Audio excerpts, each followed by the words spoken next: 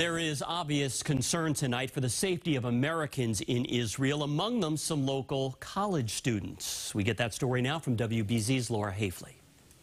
We're learning tonight 3 Northeastern students are currently in Israel. The school tells me they're working quickly to evacuate those students and get them home as soon as possible. But it's just one example of how this conflict is affecting people here at home. The international community is speaking out against the deadly attacks in Israel carried out by Hamas militant groups. The violence must stop. U.S. Senator Ed Markey spoke to reporters in Boston on Saturday, calling on his colleagues to take action. We need to ensure that the United States and the international community intervene diplomatically. The devastation in Israel casting a wide net, reaching community members in Massachusetts frightened for their loved ones. My spouse woke me this morning with the news.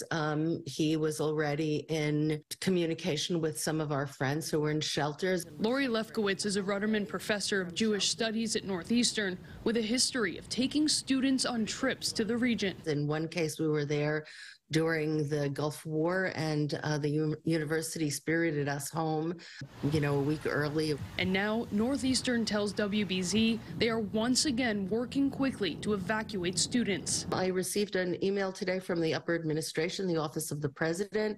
They immediately reached out to the 3 students who they know of who are on co-op in Israel right now. Do you know if they're okay?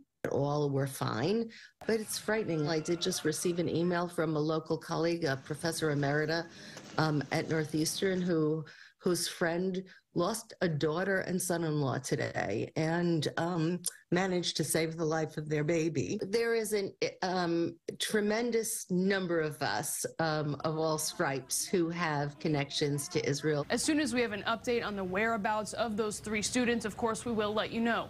In the Satellite Center, Laura Hafley, WBZ News.